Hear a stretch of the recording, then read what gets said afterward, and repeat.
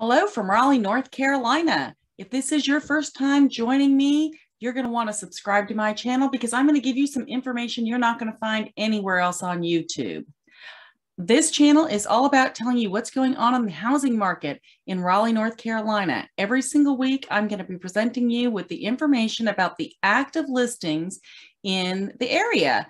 And if you're a return viewer, you're going to be happy to find out that I have added to the list of cities that I will be covering. So not only will I be covering Raleigh, Durham, Chapel Hill, Cary, and Wake Forest, but this week I've added to the list Apex, Fuquay, Holly Springs, Clayton, and Garner. So we have a lot to cover, and you're going to want to stay until the very end on this video because I have two special surprises for you. Number one, I'm going to tell you two tips, insider tips on how to present a strong offer in this very competitive market. And then I'm also going to be sharing with you the closed data over the last 3 months, telling you exactly how much over the listing price these homes are closing for. So before I get started, I want you to look at the bottom of your screen. I want you to find that red bell, and I want you to click it to subscribe to my channel because you are not going to want to miss every single week as we watch this market change. So as I mentioned earlier, we're going to be looking at the active inventory. What's going on in the market today? What can you buy? How much does it cost? How fast is it selling? And how many homes are exactly for sale? Now, keep in mind that we are not looking at new construction. We are only looking at resale homes. The first slide for every town is going to be the low, average, and high. So in Cary, you can see the low is 250,000, the average is 866, and the high is 9 million.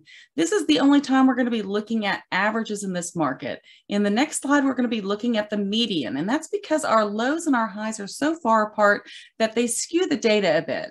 So moving on to the next screen, you can see that the median days on market for Cary is 2 days. The median price is 582,000.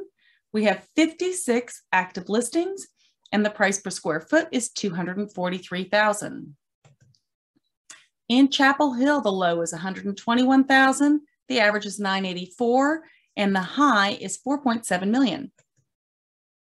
Our median days on market in Chapel Hill is only 3. The price is 685,000. We have 64 active listings and 272 price per square foot.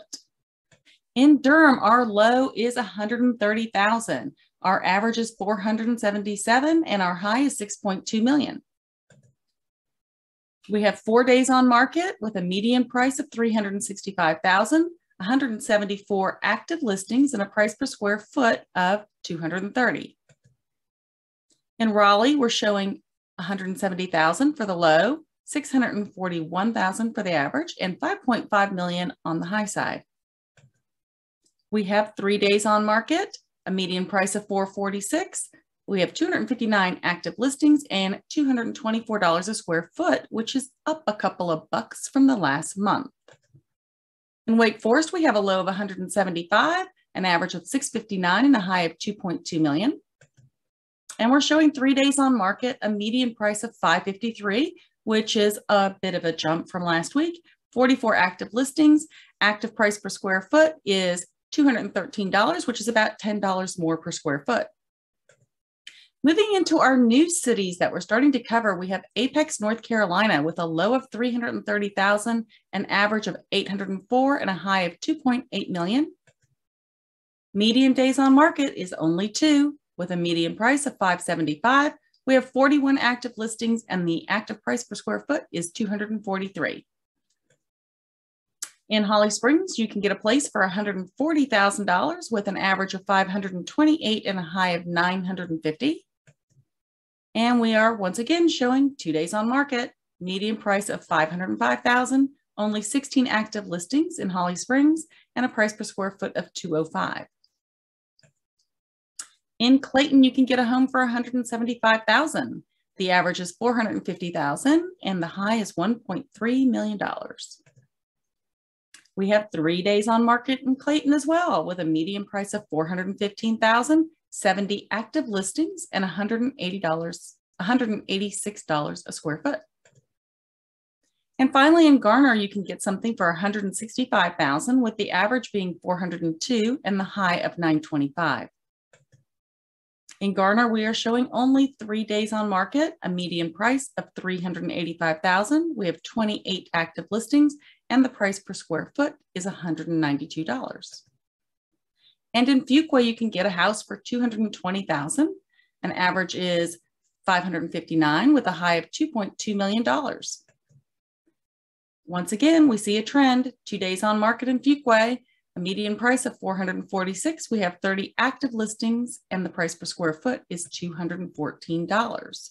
So now we're going to look at the graphs that we have been looking at every single week to see how the trends are shaping up. Now, keep in mind, this is only Raleigh, Durham, Chapel Hill, Cary, and Wake Forest, which we've been watching for the last 2 months, and we are on March 20th, 2022.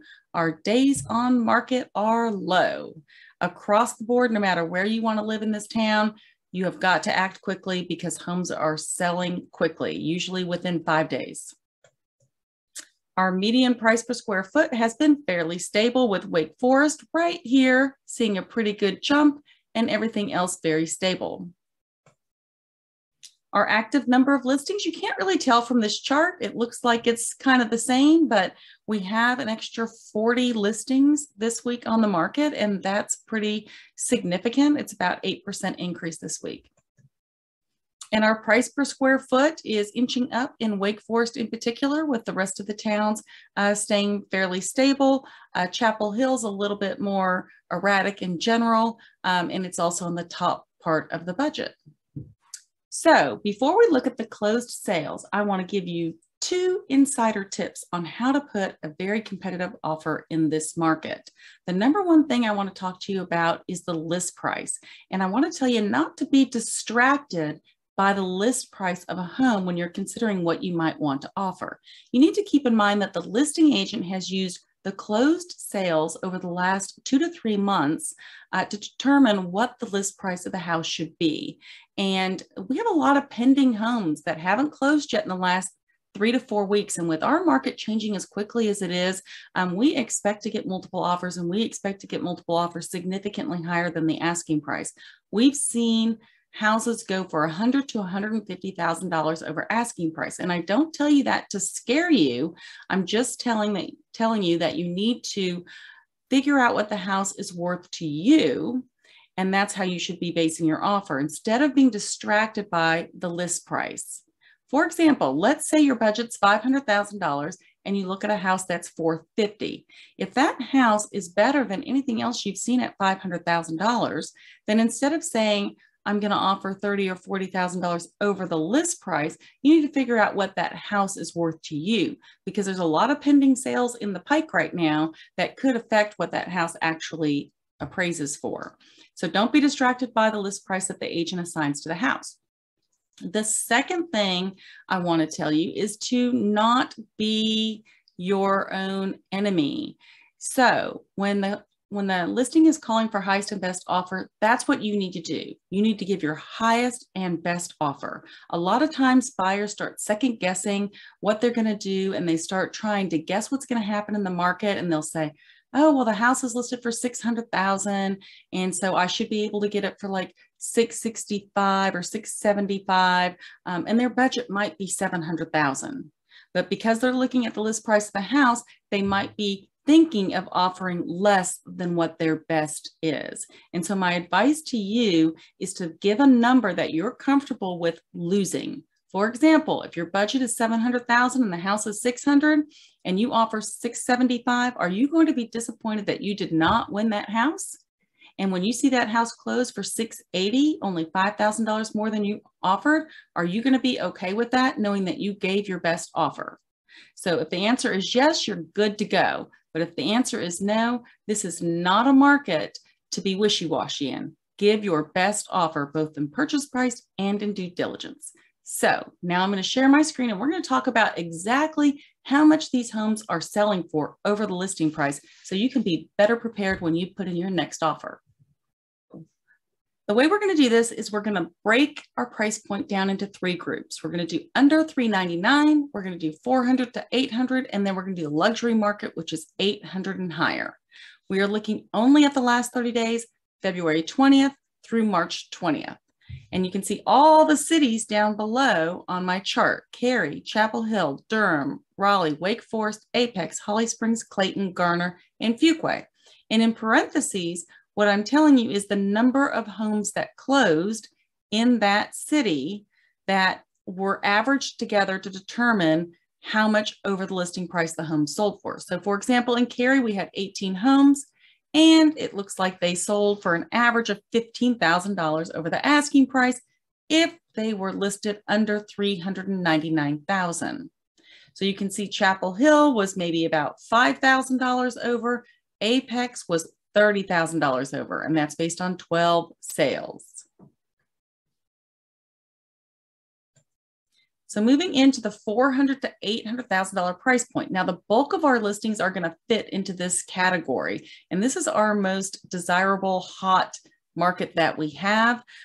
You can see that consistently we're looking at $30,000 over the asking price, with the exception of Clayton and Garner, which are closer to $15,000. And then we have our high in Holly Springs of about $45,000 over the list price. And this means that some are going higher and some are going lower. But across the board, of the 28 homes that sold in Holly Springs, the average of those 28 homes was $45,000. So once again, be aggressive when you're putting your offers in.